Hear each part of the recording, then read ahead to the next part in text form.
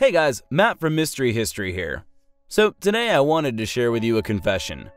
A confession by this man. His name is Dr. Allah Shaheen, and he is one of the world's leading Egyptologists. He's also head of the Cairo University Archaeology Department. He rubs shoulders with top Egyptian government figures and members of the Egyptian state of antiquities. If anyone knows about Egypt's most inner-kept secrets, it's this guy. In December 2010, he was hosting a conference to a select group of delegates about ancient Egyptian architecture when he let something slip. He admitted to being complicit in the covering up of an astonishing secret. He has since retracted the statement and is now denying he ever made it. However, during the conference, a handful of press reporters were present. They all ran the same story, shortly after the conference, all quoting the same remark, making it rather difficult to believe that he didn't actually say it.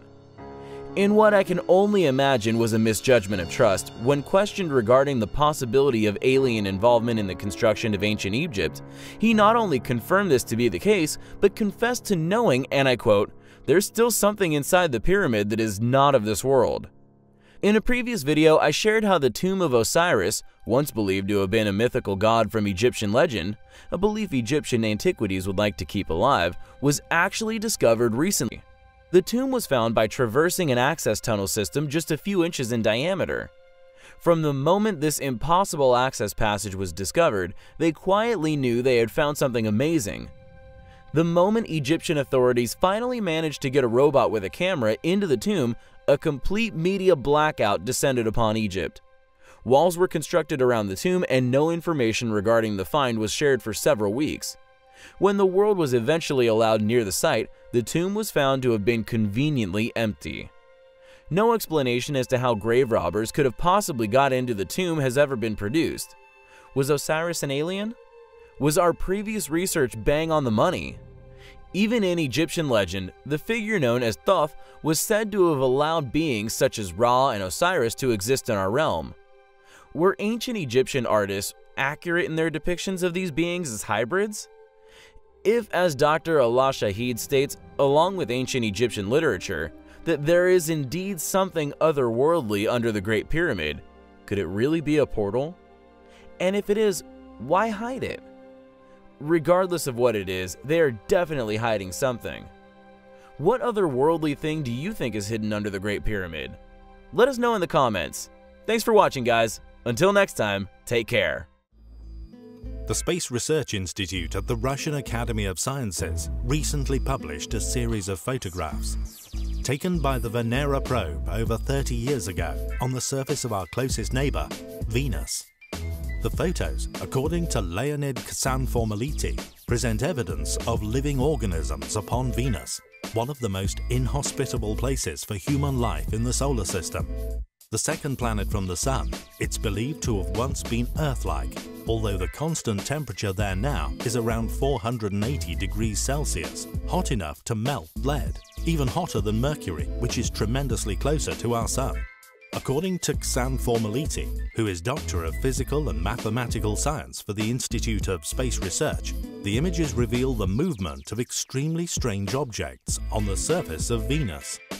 Predictably, NASA, along with many other institutes of research, have attempted to debunk his discovery, stating that the objects are nothing more than a lens cap and noise generated by the second-hand pictures, claiming that some of the objects are not present in the original images. Ksanformality believes that in the images, a scorpion-shaped creature, a disc-shaped object, and a black object are visible moving in front of the onboard camera of the Venera 13. Quoting Ksanformality in an article for the Russian journal Solar System Research magazine, they all just emerge, fluctuate, and then disappear.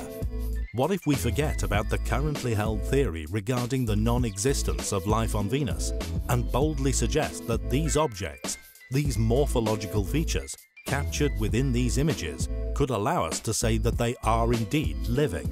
End quote. Scientists have not ruled out that once, in the very distant past, Venus might have supported life, in a time when the planet had giant oceans before the greenhouse effect created the temperatures that rule over the planet today. However, they firmly refute the possibility of living creatures alive on the planet's surface today. As Ivan, writer over at Ancient Origins, eloquently put it, the problem with science and scholars in search for extraterrestrial life is that mankind believes that for life to exist elsewhere in the solar system or universe, a planet should have similar climate and conditions to those of Earth. End quote. In support of his argument, and in staunch defiance of the rigidly held views upon the environment needed to sustain life, a reality discovered in 1977. Hydrothermal vents deep within our oceans, which belch steam from deep within the Earth's mantle, have temperatures just as hot as the surface of Venus. They are also home to countless previously thought impossible creatures, showing humans, especially the skeptics, that anything is possible. Since man landed on the moon, countless conspiracy theories have surfaced all over the web, some so virulent they spread like a virus, seeping into many areas of the media. Some of these theories, predictably, hold more water than others. Some claim we never went to the moon, this regardless of the proof that has continued to surface over the years. NASA claims to have lost the telemetry from the moon landings also. The motive behind this claim is unclear, yet no matter how unlikely, they continue to claim that it has been missing for decades. Conspiracy theorists often overlook the astonishing contributions which NASA has also made to modern society. Yet some theories actually claim a literal polar opposite of moon landing conspiracies. These not only agree that we did indeed land, walk, and even drive on the moon, but claim we have been back in secret and to explore a rather astonishing thing. According to numerous sources, the most compelling of said claims began on YouTube, with the release of some extraordinary CGI footage of a claimed moon landing and the exploration of a simply gigantic alien spacecraft. Due to the moon being so difficult to reach, and the fact that anything which either crashed, landed, or was possibly even abandoned on the moon, even billions of years ago, would have been preserved in an incredible condition.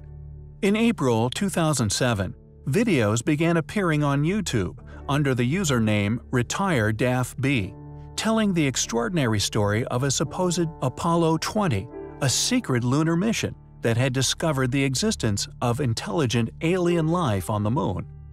Then, on May 23, 2007, Italian UFOologist Luca Scantaburlo managed to secure an interview with an individual who claimed to be the creator of the channel, a man by the name of William Rutledge, who later claimed to be, in fact, himself a retired secret American astronaut, who at the time was living in Rwanda. Rutledge claimed to be the commander of the Apollo 20 crew and to be the owner of the RetireDAFB account. However, the interviewer never met Rutledge in person, as the interview was conducted over Yahoo Messenger. During the interview, however, Rutledge claimed that Apollo 20 was a top-secret mission, launched in mid-August 1976 from Vandenberg Air Force Base near Santa Barbara, California. He also claimed that it was conducted jointly by the United States and the former Soviet Union. He also alleged that other missions were made by American astronaut Leona Snyder, a now-established fictitious persona, and former Soviet cosmonaut Alexei Leonov, the first human to perform a spacewalk. The purported landing site of the mission was near Guyot Crater, a feature near the much larger Del Porte crater. Rutledge said the videos show that he and Leonov discovered the remains of an ancient lunar civilization. He also said they brought back artifacts to Earth for study, including a hibernating female humanoid. It is a story which we found highly compelling. China's Yutu-2 rover, currently exploring the surface of our moon, has exposed an intriguing discovery, a mysterious object that many are labeling the Hut. It is a cube-shaped curiosity, which oddly just appears to be resting upon the moon, as if once placed. In previous videos, we have examined similar anomalies many believe to be obelisks. We can visit other people with their habitation. We can keep track if there's something very important to be developed from the moon. Together, we can explore the moon and develop the moon. We should go boldly where man has not gone before. Fly by the comets, visit asteroids, visit the moon of Mars. There's a monolith there, a very unusual structure on this little potato-shaped object that goes around Mars once in 7 hours. When people find out about that, they're going to say, who put that there? With even Buzz Aldrin himself claiming there to be a monolith on Phobos, one of Mars' moons. And there is indeed a mysterious object resting on the surface of this mysterious satellite. A moon which not only appears to be hollow from one side, but is on a decaying orbit which does not make sense, almost as if it were a ghost of the past. Earthly calculations revealing that the moon should have disintegrated into Mars long ago. Yet the moon still exists, along with its mysterious so-called monolith. Yet I digress. The thing that makes these objects so interesting is how they seemingly appear to have once been placed where they have rested for untold millennia. No contact trail, no debris, dust plume, or disturbance at all. And most importantly, no crater of any form. Unfortunately, however, according to Chinese space officials, it may be a long time before the rover reaches the object, if at all. One major reason is that U-22 isn't active most of the time. The solar-powered spacecraft cannot operate during the 14.5 Earth-day-long lunar night, nor for roughly 24 hours after sunrise and before sunset. U-22 also stays offline during lunar noon, as temperatures at that time can reach 127 degrees Celsius. What is this object? Further photographic study and detailed research into its precise location needs to be undertaken. It is an object which we find highly compelling. There are many unexplainable ruins upon our planet, whose age, or indeed true origins, are still an enigma to be unraveled. However, we feel that thanks to ours and many others' astute and devoted research, we do now have a very thorough understanding of past lost civilizations' capabilities. In some areas, there is undoubtedly more than one advanced ancient phase of building work. For instance, we feel that the ancient pyramids of Giza, ancient relics photographed from almost every angle, now, thanks to alternative research and in-depth scientific investigations, shows clear indication of at least 3 phases. These 3 phases are also possibly evident at many other ancient sites, in particular Peru. What's important regarding these phases is that although they have undoubtedly been accomplished at vastly different times in history, they are all incredibly advanced. In fact, they are far more advanced than any ancestral attempts to recreate them, which can be found throughout our own thoroughly academically documented history. This throws up some controversial implications. For example, did this ancient civilization, just like ours, develop to a point where they were capable of space travel?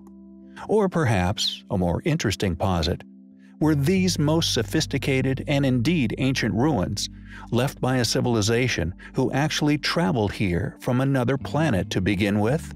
Perhaps Mars? Since its discovery, Mars has been the subject of countless theories regarding the possibility of past life having once flourished upon its surface. There are even those who have proposed and relentlessly searched for an ancient advanced human civilization having once inhabited its red landscape.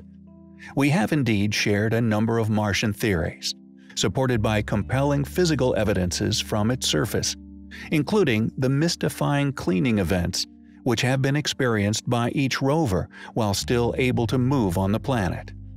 Although many of the most compelling, possibly ancient artifacts found upon the Martian surface have indeed been covered by numerous sleuths, we feel the following object's possible identity may have been overlooked. Pictured within a NASA image known as Sol 746, presumably taken on the 746th day, it shows a perfect sphere resting in the red dust.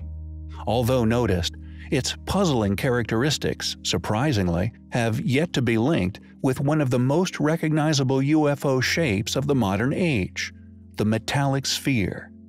These objects not only witnessed, documented, and video recorded on nearly every continent on Earth, they have also been the object most often recorded on many inches of unexplained NASA footage from low Earth orbit, lunar, and now, we feel, much further afield. Could this mysterious sphere actually be a crashed metallic UFO? Although spheres appear in nature under the identification of land pearls, its origins would have involved tremendous amounts of water, something that has not been seen on Mars for an extremely long time. Could this mysterious sphere, photographed by NASA, actually be that of a crashed metallic UFO? We find the proposition highly compelling. The Mars exploration missions launched in 2003, successfully landing 2 rovers, Spirit and Opportunity, on the Red Planet.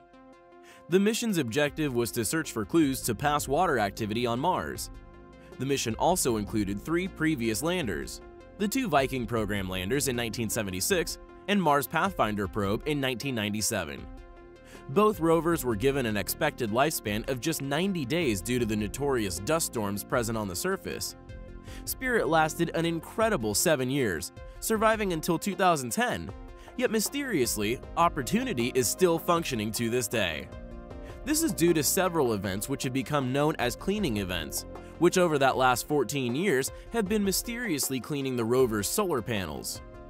Designed to go offline during the night to save energy, it is during these hours that something, or someone, has been helping to keep our rovers running. Opportunity has since been given 5 mission extensions, which it has successfully completed. In July 2007, during the 4th mission extension, severe Martian dust storms blocked sunlight to the rover and threatened the ability of the craft's survival. However, when the dust storms lifted, they revealed that something had cleaned the rover of nearly all debris. On May 1, 2009, during its 5th mission extension, Spirit became stuck in the soft soils of Mars. After nearly 9 months of attempts to get the rover back on track, including test rovers on Earth, NASA announced on January 26, 2010 that Spirit was retasked as a stationary science platform.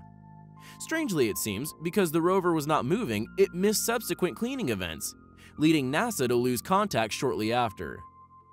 Most recently, Opportunity has seen a surge in energy after a cleaning event in March, the Martian month coincidentally resulting in a power boost of 70% when compared with power levels at the start of this year. And now mission scientists have released a self-portrait photo of the Mars rover. When compared with the dust coverage at its worst, the difference is nothing short of dramatic. Having just survived its 6th Mars winter, thanks to the most recent cleaning event, Opportunity now has solar panels that are as dust-free as they were when they entered the Martian atmosphere. Just what exactly has been cleaning the rovers on Mars? Covert astronauts? Or maybe it's aliens? Whatever it is, we may never know.